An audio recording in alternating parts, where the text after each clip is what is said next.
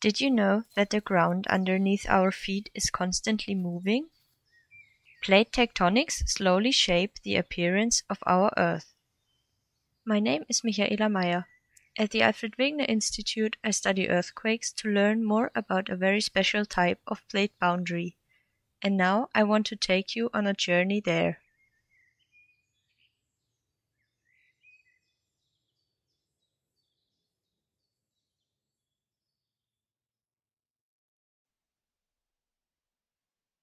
The outer layer of our Earth consists of solid plates that drift on a more or less fluid layer. At their boundaries, they build up stress that is released in earthquakes. Therefore, earthquakes map the plate boundaries and give information on the acting processes. In regions where plates drift apart from each other, so-called spreading ridges,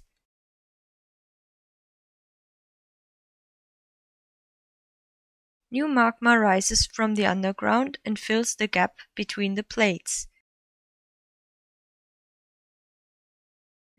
Thereby, it builds fresh plate parts.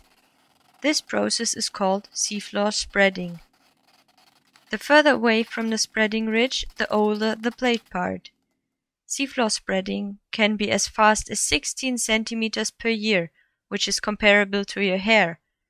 But the spreading velocity can also be slower than 2 centimeters per year, which is slower than your fingernails. And this is then called ultraslow spreading.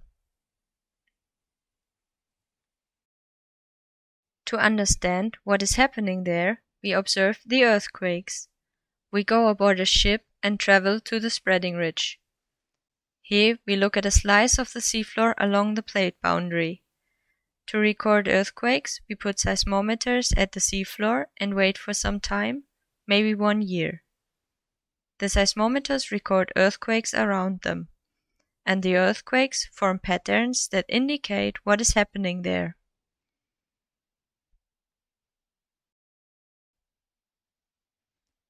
In this pattern, earthquakes stop at a certain depth because it becomes too warm for rocks to break, so we can define a temperature boundary.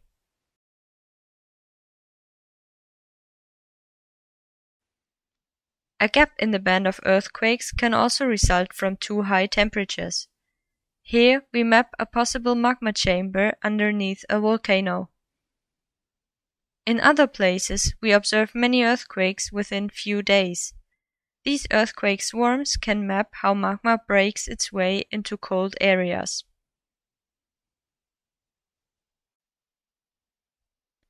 This is just a very small insight into how earthquakes can help to understand plate tectonics, especially at ultraslow spreading ridges. If you want to learn more about our work, visit our website.